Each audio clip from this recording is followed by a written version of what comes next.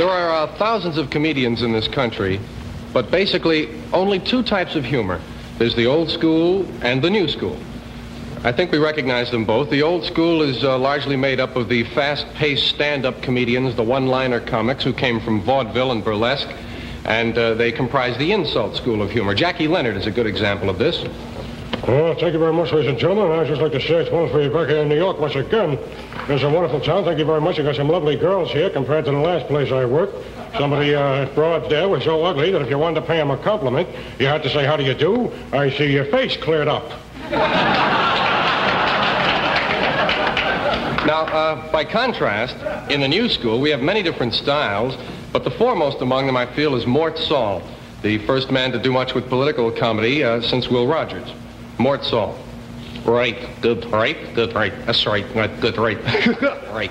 Basically, right, good, sorry, yeah. Basically, it's a dichotomy of guilt and society we're concerned with, right? Right, good, right, onwards, good. That covers the comedians that we pay to see. There is, however, a third field, generally unrecognized among humorists, and that's White House humor. JFK, the present resident president.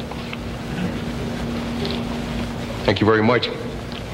On behalf of the Attorney General, the Joint Chiefs of Staff, the members of the Supreme Court, and the rest of my family. Youngsters all over the country and Canada have been asking for us to bring back George Carlin. So, ladies and gentlemen, here is comedian, comedy star, George Carlin. Hey, baby, what's happening? Hey. Que pasa? Al Sleet here, you hippy-dippy weatherman. Brought to you by Parsons Pest Control. Do you have termites, water bugs, and roaches? Yeah. Well, Parsons Pest Control will get rid of the termites and water bugs and let you keep the roaches. Tonight's forecast, dark.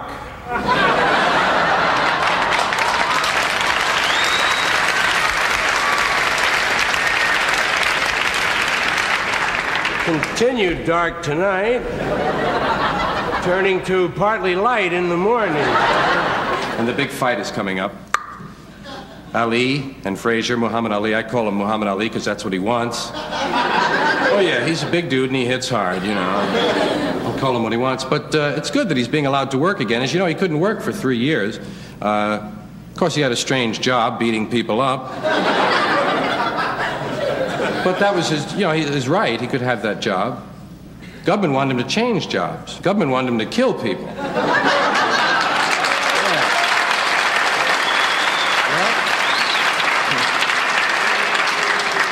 He thought it over and he said, no, that's where I draw the line. I'll beat him up, but I don't want to kill him. And the government told him, well, if you won't kill him, we won't let you beat him up.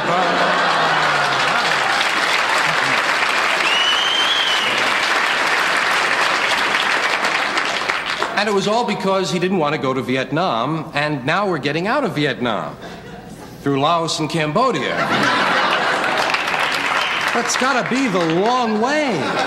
You got to go through China and Russia to get out that way. What are we going to tell them? We'll only be here a short time. We're just looking for a trail. Well, maybe they'll go for it. I don't know. Of course, we're only there in Southeast Asia for one reason, to free the people so they can have industry.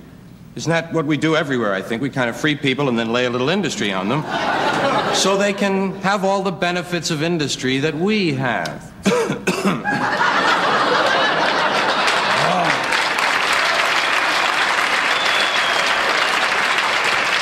Oh, beautiful for smoggy skies, insecticided grain, for strip-mined mountains' majesty above the asphalt plain. America, America, man sheds his waste on thee and hides the pines with billboard signs from sea to oily sea. I used to be this guy, or maybe this guy used to be me. I don't know. We were each other at one time. It wasn't long ago. I liked him, you know. He was really good. He was funny, and I had a lot of fun with him. He did some nice things for me, but it was like there was nothing behind him, you know.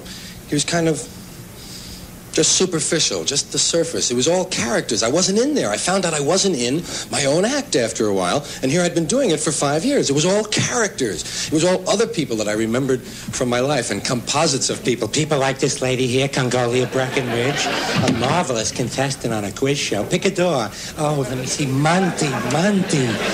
Oh, how many? What are the doors? 1, 2, and 3. Oh, wow. What was that again? 1, 2, and 3. Okay, 3. You what? Wait, 1. No, hold on. I didn't go yet. There are things about the words surrounding football and baseball which give it all away. Football is technological. Baseball is pastoral. Football is played in a stadium. Baseball is played in a park. In football, you wear a helmet. In baseball, you wear a cap. Football is played on an enclosed, rectangular grid, and every one of them is the same size.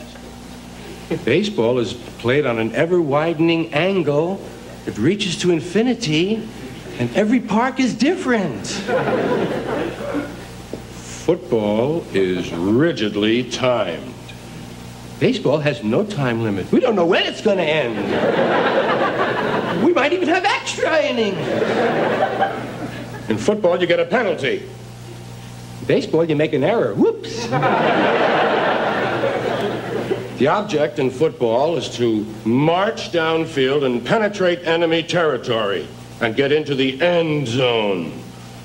In baseball, the object is to go home. I'm going home. And in football, they have the clip, the hit, the block, the tackle, the blitz, the bomb, the offense, and the defense. In baseball, they have the sacrifice. What I have been doing, I've been branching out a little bit. My career has always been very one-dimensional, just being a stand-up comic. And I've been doing a couple other things. I worked some summer stock last summer. Did you really? I was in Death of a Salesman. I played the suitcase. Ah, good. Yeah. I did a little different for Rip Torn played the original Suitcase on Broadway. And I understand he did it more as a valise, and I kind of, I did as a two-suiter. You know, things like that. I got an opera. I've written an opera. It's interesting, too. You have an opera singer tonight. Brenda Booth. I've written an opera about tuberculosis, and the only trouble is trying... Yeah, well, the trouble is trying to find a thin tenor, you know? This is serious. Now, I'm writing a sequel to the Bible. It's a wonderful book. It's been around a long time. I think it's time for another. And I'm having trouble with the title. I go Bible 2. I want to call it Bible 2. Son of Bible, you get into those things. The Bible goes west, you know. That's all your house is? It's a place to keep your stuff while you go out and get more stuff. Now, sometimes you've got to move. You got to get a bigger house. Why? Too much stuff. You've got to move all your stuff. And maybe put some of your stuff in storage. Imagine that. There's a whole industry based on keeping an eye on your stuff. Enough about your stuff. Let's talk about other people's stuff. Did you ever notice when you go to somebody else's house, you never quite feel 100% at home? You know why? No room for your stuff. Somebody else's stuff is all over the place. And what awful stuff it is. Where did they get this stuff? And if you have to stay overnight at someone's house, you know, unexpectedly, and they give you a little room to sleep in that they don't use that often, someone died in it 11 years ago, and they haven't moved any of his stuff. Or wherever they give you to sleep, usually right near the bed, there's a dresser, and there's never any room on the dresser for your stuff. Someone else's shit is on the dresser. Have you noticed that their stuff is shit and your shit is stuff?